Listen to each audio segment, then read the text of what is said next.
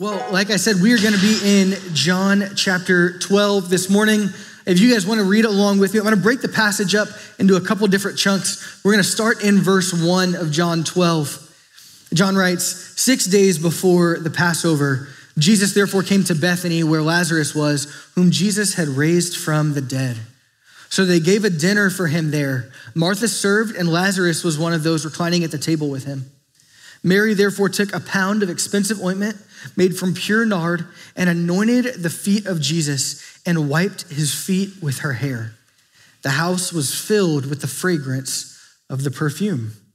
Now we see as John writes this is 6 days before the Passover. There is a little bit of disagreement and debate amongst biblical scholars on what exactly the timeline of what we know now as Holy Week is, the week leading up to Easter, the death, and the resurrection of Jesus. But John right here gives us this very hard date, 6 days before the Passover.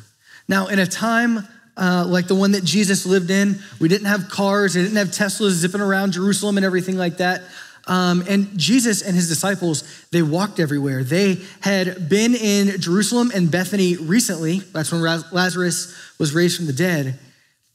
And then we saw at the end of John 11, it says that Caiaphas prophesied that Jesus would die to save Israel.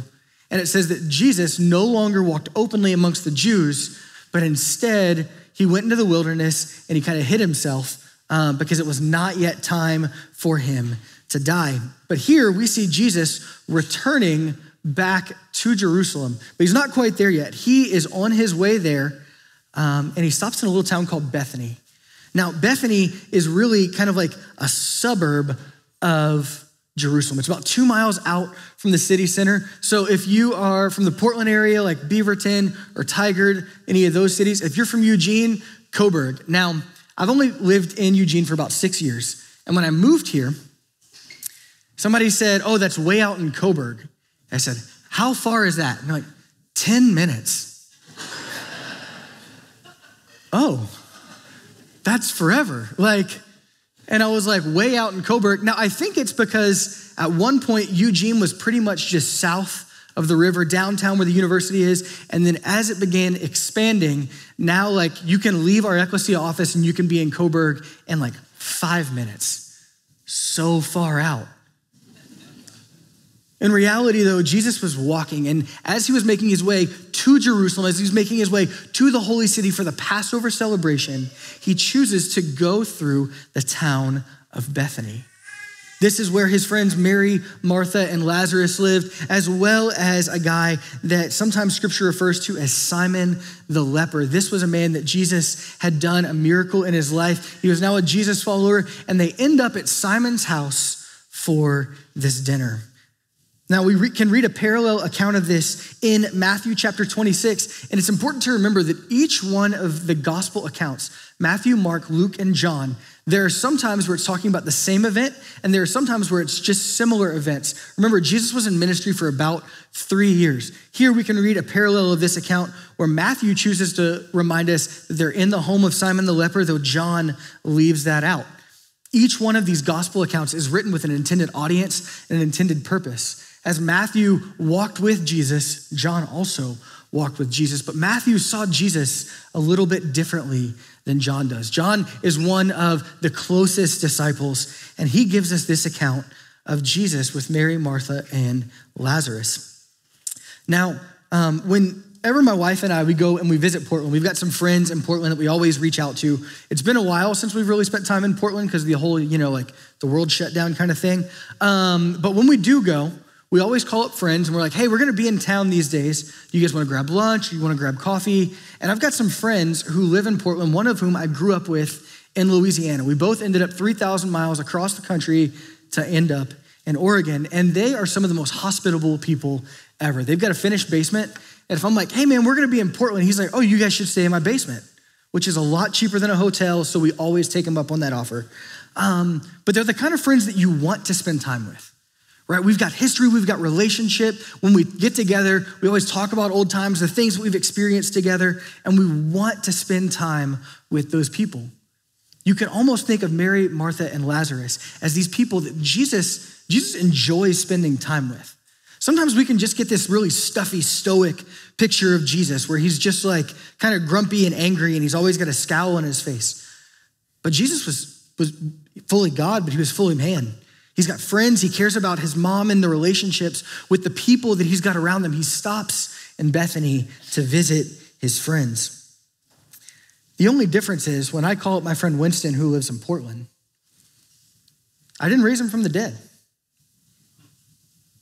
We were in a band together. We hung out. We like some of the same food. We really like coffee.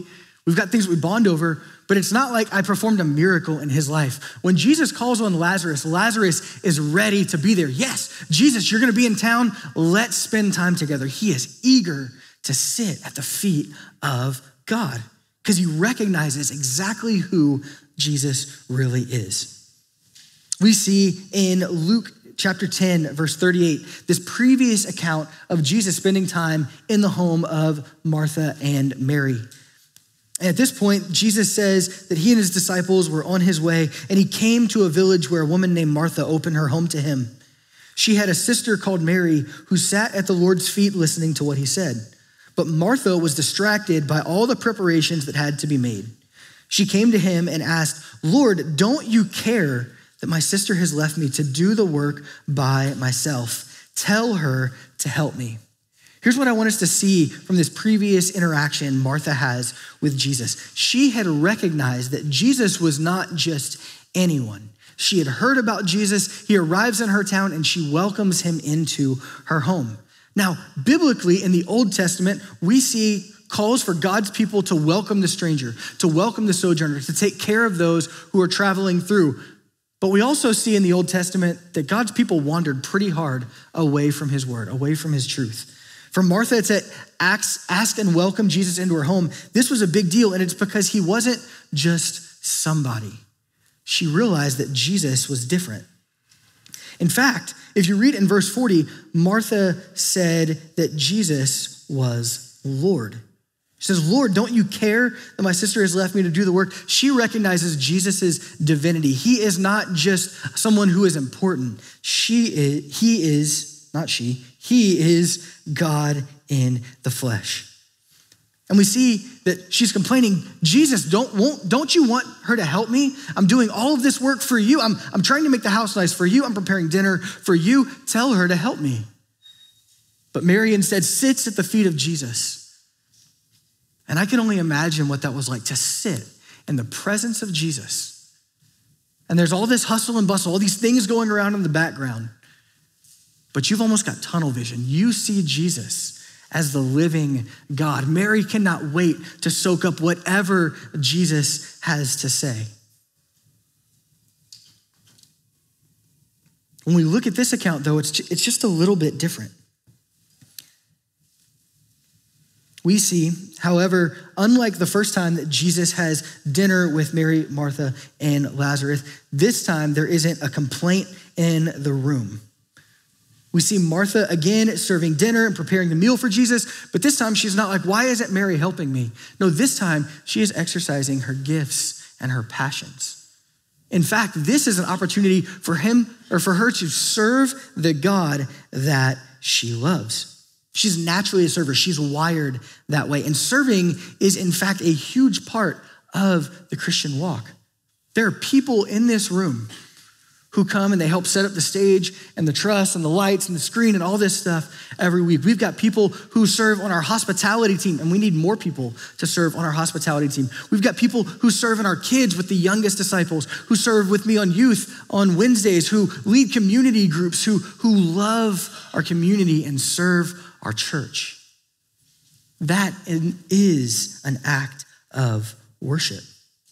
She sees this as an act of worship, Martha does, and God sees it as worship as well.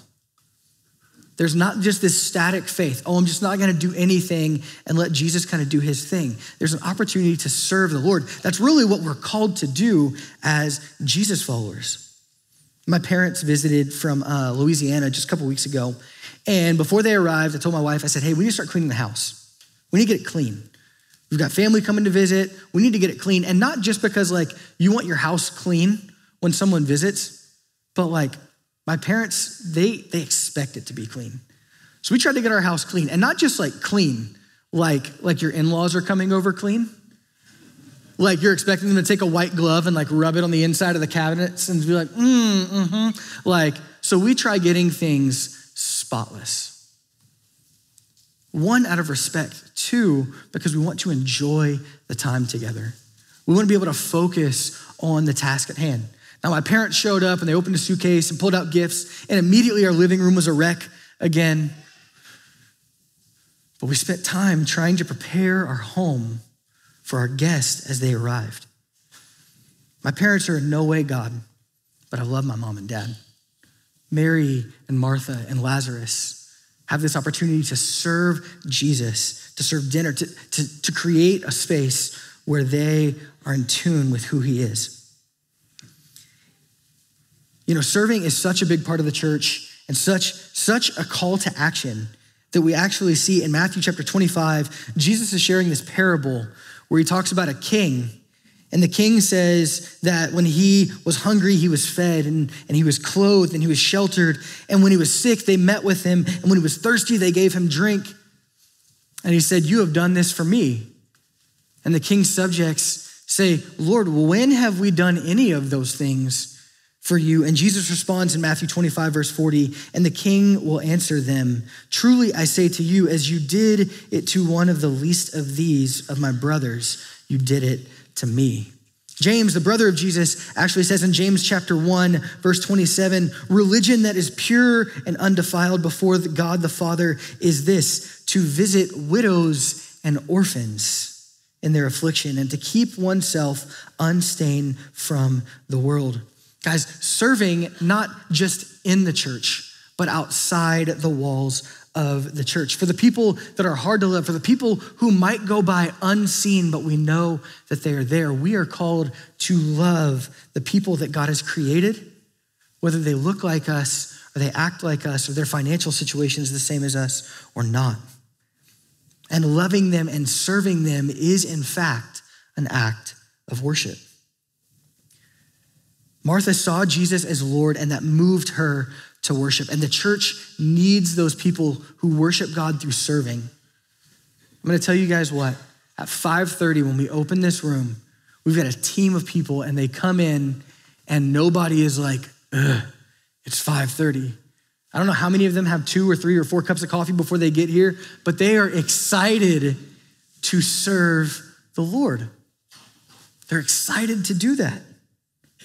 And Martha here is passionate about this. Her brother Lazarus, it says, reclines at the table with Jesus. Now in Jesus' day, there would have been a low table and they would be sitting on the ground or on pads with their feet kind of away from the table, leaning towards the table and eating off of it. And Lazarus takes this moment to sit at the feet of Jesus. He's dining at the table with Jesus, waiting for every word that comes from his mouth. Now, as I started reading this, I started thinking about kind of like that fabled, like if Jesus was your dinner guest, how would you act or what would you serve or that sort of thing? A question we've all probably been asked in some way, shape, or form. And that kind of made me think about, again, that real Jesus. Do you guys think Jesus made small talk? Do you guys think Jesus was like, yeah, man, interest rates are great right now. Can't wait to buy a house, or, oh man, that heat wave a couple weeks ago. Oof, like, I think there was probably a point in Jesus' life where small talk may have occurred because he's human just like us. He's got friends like us. He would see people in the marketplace. He would say, hey, he had a job. Like he was real. This is not just a mythological creature, but he's also fully God. And then once Jesus begins his ministry, and remember, this is 6 days before the Passover. Jesus' death is very, very soon. At this point, I don't think Jesus is making small talk. And I don't think so because there is an urgency. Jesus has days left on earth before his crucifixion. His message to repent, turn from your sin, and turn to the Lord is necessary. And Steve taught just a couple weeks ago about the urgency that we should have with the gospel. We cannot just sit and wait for someone else to go and bring the message of Jesus Christ to the city that we live in. That's just not how it works, guys. We should be on mission in our daily lives. And a lot of that begins with sitting under the teaching of Jesus, praying, Jesus, speak to me. Not in a I need to hear an audible voice to believe kind of way, but speak to me in a way that you've revealed your truth to me, that I would be passionate and motivated to go and love your people, to go in love and share the gospel. Lazarus is sitting, listening to every word Jesus has to say. Guys, when it comes to sharing the gospel, Jesus does not rely on your eloquence or your charisma. Instead, Jesus trusts in the Holy Spirit living inside of you to do what only God can do. The Holy Spirit has begun a good work in you. He is bringing you constantly closer to the Father, and instead, your obedience is the key here. Lazarus had the obedience to see Jesus for who he was, to sit at his table, and to enjoy the conversation, soaking in every single moment. Instead, I feel like sometimes we get distracted, and I'm a great example of this. We get distracted from the truth of God, and instead of looking for Jesus in every waking moment, sometimes there's weeks without going to church, weeks without reading our Bible, days or weeks even without prayer, and not that those things make you a Jesus follower, but those things are things that Christ followers do. Think about it this way. Lazarus had to wait for Jesus to return to Bethany to spend time with him. And as soon as Jesus shows up, he is eager to meet with Jesus. You and I, on the other hand, we've got unlimited access to the Lord. And I think sometimes that brings us to a point of complacency. Hopefully we eagerly await the return of Jesus, but our access begins now. Through the power of the Holy Spirit, we can bring our prayers to the Lord. He hears every word. He knows us intimately inside and out. Church, let's take the example of Lazarus and dine at the table with the Lord, soaking up everything he's got for us. And then that brings us to Mary. Now, if you recall in the encounter in Luke 10, Mary sat at Jesus' feet just as Lazarus does now, waiting to take in anything he's got. But in this interaction, we see things a little bit differently. Verse 3 again, Mary therefore took a pound of expensive ointment made from pure nard and anointed the feet of Jesus and wiped his feet with her hair. The house was filled with the fragrance and perfume. What Mary really does here is she takes her thing of value, a lot of value, almost a year's salary, and she presents it to Jesus as an act of worship and submission. This is a picture of generosity, of a giving heart. This is surrender. Do we take the things that we have and do we use them to worship the God that we love? And this is not just for like the super wealthy millionaires and billionaires as they're having a space race.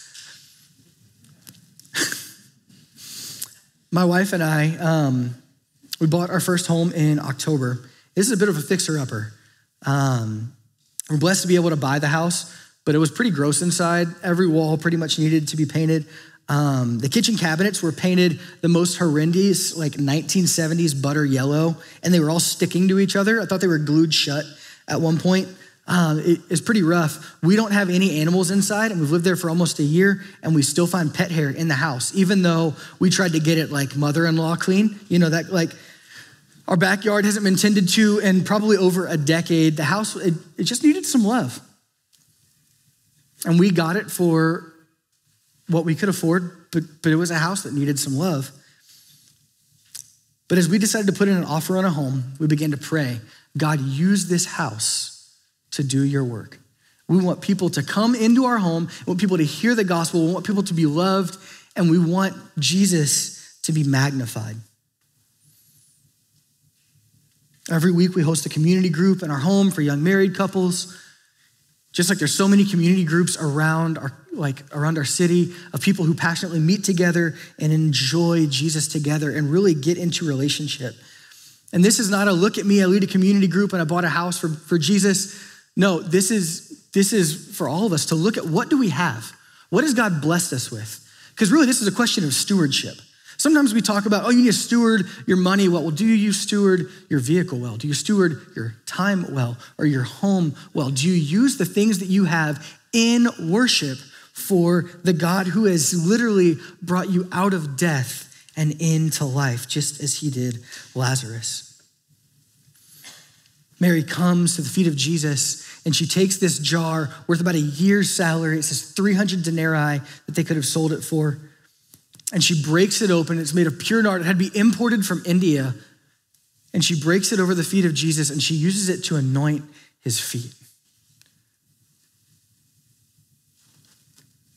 And then she takes her hair and she begins to wash his feet with her hair. Now, if someone walked into your house, started rubbing your feet with their hair, you would look at them like they were crazy and you would ask them very politely and sternly to leave and never come back. But Jesus doesn't interact with Mary this way at all, because this is not her being crazy. This is an act, again, of worship. She is sitting literally at the feet of Jesus. Now, a picture of what feet were like at that point, I mean, they still had 5 toes and everything, but they didn't have paved roads in the same way that we do now. They didn't have indoor plumbing. The roads were gross. People were walking around in sandals all year long. And feet were considered so unclean that even the servant or slave in your home did not have to wash your feet. Instead, it was customary that when you entered someone's home, especially for a dinner party or something like that, they would provide you with a basin of water so that you could clean your feet. Even when you sat at the table, you sat with your feet away from the table. Feet were not very clean. And here's Mary going to the feet of Jesus, washing them with ointment, and then washing them with her hair. This is similar to the story in Luke 7, where it says a woman of the city washes Jesus's feet with ointment and her tears and her hair. And this was probably from a couple years earlier. But this is the definition of countercultural. Because, church, we are not called to live and to look like the world. Culture does not dictate who Jesus is. Instead, Jesus dictates what our culture should be doing. We have an obligation and an opportunity to live with a posture of worship and submission to the living God. Guys, this world that we live in, this is not our home. We are family of the King of Kings. And when we understand the relationship that God is literally reaching out to us, it doesn't seem so out there to love Jesus at all costs.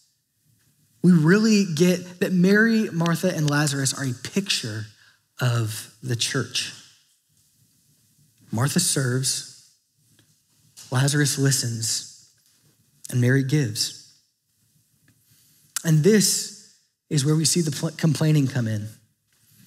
Not from Martha this time about how Mary isn't doing anything, but instead from one of Jesus' own disciples. We're going to pick up in John chapter 12, verse 4. If you want to read along with me, it says, "But Judas Iscariot, one of his disciples, he who was about to betray him, said, 'Why was this ointment not sold for 300 denarii and given to the poor?' He said this not because he cared about the poor, but because he was a thief. And having charge of the money bag, he used to help himself to what was put into it. Jesus said, 'Leave her alone so that she may keep it for the day of my burial. For the poor you always have with you, but you will not always have me.'" Now, when John was writing this, he had already seen Jesus crucified, resurrected, and ascended into glory. But he makes sure to make this point about Judas about to betray Jesus. Again, this is only about a week or so before Jesus' death. The question, why wasn't this thing of value sold and given to the poor, along with the anecdote that he was helping himself to whatever was in the money bag? He was stealing from the money bag. You know what this reminds me of? Genesis 3, when the serpent talks to Eve and twists the words of God. Now, we're obviously to care for the poor. Deuteronomy 15:11 says, "For there will never cease to be poor in the land. Therefore I command you, you shall open wide your hand to your brother, to the needy and to the poor in your land." We are called to love those who are hard to love or who look different than us, or maybe who we don't know. We are called to love those people and to serve those people. But here, Judas's heart is not of someone caring for the poor, but someone serving himself. One commentator even put it, he was thinking with his pocketbook and not with his heart. Well, why is this so important? The disciples didn't find out until later that Judas would be the one who would betray Jesus. But Jesus is God. Jesus knew. Jesus called Judas into ministry with him. There was intent there. Just like we read last week that Caiaphas prophesied that Jesus would die to save the nation of Israel, he had no idea what he was really saying, right? Judas's sin was also used by the Lord to fulfill his plan, ultimately to bring himself glory. Now, the contrast of Judas to the other three people directly mentioned in this passage is pretty radical. Because Judas has uninterrupted access to Jesus, and yet he still chooses to sin. He sees Jesus all the time, and he begins to take Jesus for granted. Mary, Martha, and Lazarus have much more limited access, but can't wait to get more of Jesus, cannot wait to spend time with him. And it leads me to the question, do we take Jesus for granted? And if so, how do we even measure that? You can measure it by church attendance, or Bible studies, or how you disciple your spouse and your kids, how many groups you're a part of, or how much scripture you have memorized. But all of these are inward focused. My question is, how often do you evangelize? How often do you get outside of your comfort zone and you talk to people who don't know Jesus about Jesus? Let's put it this way. Do the people in our cities who know you and know that you follow Jesus, do they see you as different than themselves? Have you talked to them about who Jesus is, what he's done in your own life? Guys, we all have had encounters with God. We're here this morning for some reason, because God has spoke to us, because he's led us here, or because we've grown up in church and we've seen Jesus move time after time after time. Do you share those stories with the people around us?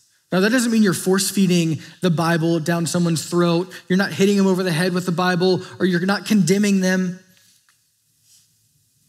John, in chapter 13, verse 35, we're going to read in just a few weeks.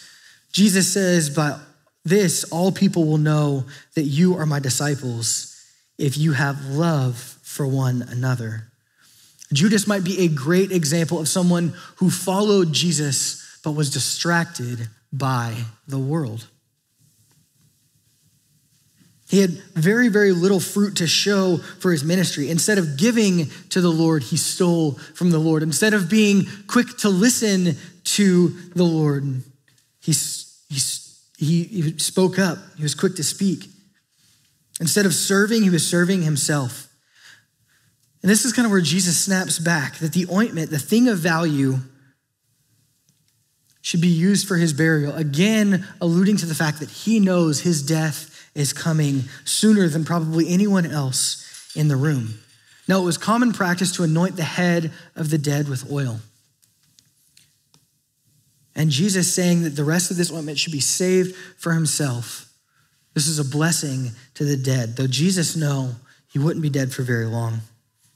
And then this brings us to John chapter 12, verses 9 through 11. It says, "When the large crowd of the Jews learned that Jesus was there, they came not only on account of him, but also to see Lazarus, whom he had raised from the dead. So the chief priests made plans to put Lazarus to death as well, because on account of him, many of the Jews were going away and believing in Jesus." Now, this Jewish crowd, some believed and some didn't. Some saw Jesus as Lord and some saw him as a heretic, as we've read over the last few weeks. But wherever Jesus goes, a crowd likely follows. And this time, not only is there Jesus, not only is there the one claiming to be the Son of God, there's the evidence of him being the Son of God. They want to go see Lazarus. They want to touch Lazarus' hand. They want to hear his words. They want to see with their own eyes if Jesus really rose this guy from the dead. Think about it this way. We read just a few weeks ago when Jesus was told that Lazarus was sick. He didn't say, oh, well, I need to go heal him. It says he remained for 2 more days. By the time he finally showed up to Lazarus' tomb, he had been dead for 4 days. And he brings Lazarus back to life. Now, when I was a kid, I grew up kind of in church, and I had heard about Jesus raising Lazarus from the dead, and then raising himself from the dead. And then I heard about a bunch of rock stars from the 80s who were dead for a little while and were resuscitated. And I was like, wow, this is a total God thing. I don't think it's wrong. Literally, when somebody comes back from the dead, like God is moving. But for each and every single one of us, at one point in time, we were dead in our sin. And John 5:24 says we have crossed over from death into life. Jesus brings life wherever he goes. And Lazarus is the evidence of that life. 2,000 years later, we're still talking about this story, this encounter with Jesus where he shows people who he is. And as I look around this room, and I think about the people who are watching the live stream, that's God's church. That's the people that some have been wired and called and motivated to serve the kingdom. And some who have been called to just sit and soak up and listen to what the Lord has to say and then go and convey that message, to share those encounters. And then those who are generous and giving with what they have. Think about those who participate in summer internships and School of Bible who want to grow. I think about God's church coming together, and really we see with these 3 siblings, the church as a whole. As we read this story, I want us to think about our own stories, our own encounters with Jesus, right?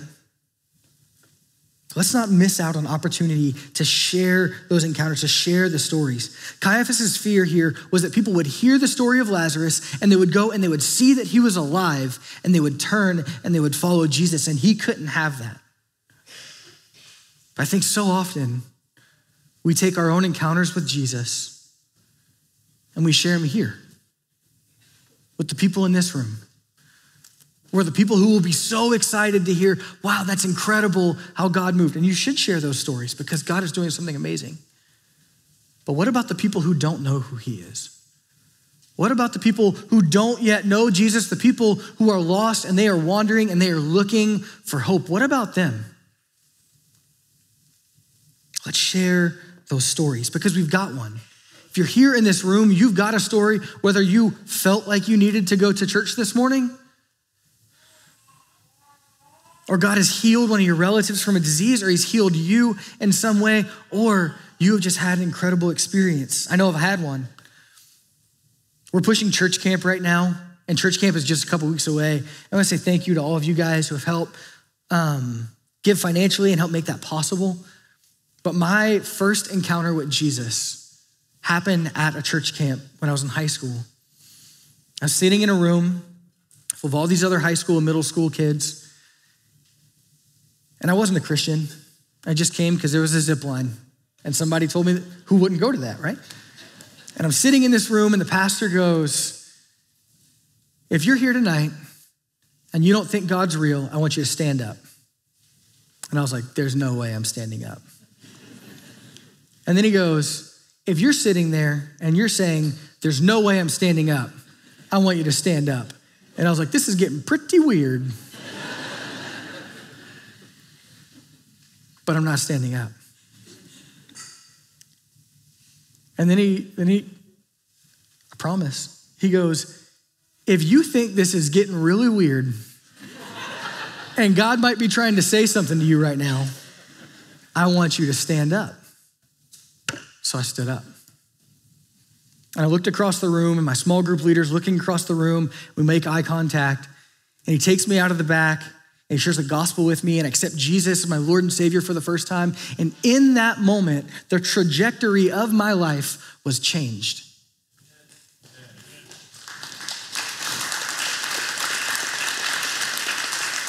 Every single one of my friends from middle school and high school has been to jail or prison. 100%. That's not an exaggeration. That's a factual number. That's the path that I was on. And God has me here instead preaching on a Sunday morning. I'm able to share the gospel truth with our kids and with our middle schoolers and our high schoolers and our college students every single week. God has changed my life and I've been able to have an impact on so many other people. And again, this is not about me. This is about what God does to broken and hurting people. He gives us these stories, these encounters, and you get to share that. Because when you go and you talk to somebody about Jesus, they may disagree with everything the Bible has to say. Oh, that's just a storybook. That's just a myth. Well, let me tell you about what happened to me. They might not like it, but they're not going to just say, no, that never happened. Guys, the stories that we have of who Jesus is and what he has done have power. So let me ask you this. Are you going to go? Are you going to leave this place today? And are you going to share the stories that God has given you? One of the coolest things I think that we see in the gospel accounts is we see multiple situations where Mary, Martha, and Lazarus show up. And one of my favorites is maybe Martha. Not because she's serving and we're a set up tear down church and we need people to serve, which we do. But more importantly, she sees that Jesus is Lord in that first account, but she misses what he has to say. And then when Lazarus is dead, in John 11 that we read just a little while ago, verse 20, it says, so Martha heard that Jesus was coming. She went and met him, but Mary remained seated in the house. Martha said to Jesus, Lord, if you had been there, my brother would not have died. But even now I know that whatever you ask from God, God will give you. We see growth. We see sanctification. We see someone getting closer to understanding who God is. And then just weeks later in the story that we read today, she cannot wait to serve her God. When I think about the people in this room, and I've gotten to know some of your stories over the last few years, none of us were born perfect. I mean, you were cute babies, I'm sure, but none of us were born sinless, without blemish. But Jesus has come into our lives. He has made himself known as God and as King, and we worship him as Lord this morning. We are the people of God, right? Are we God's people this morning? Then let's spend some time worshiping the God who has brought you from death into life. Let's pray.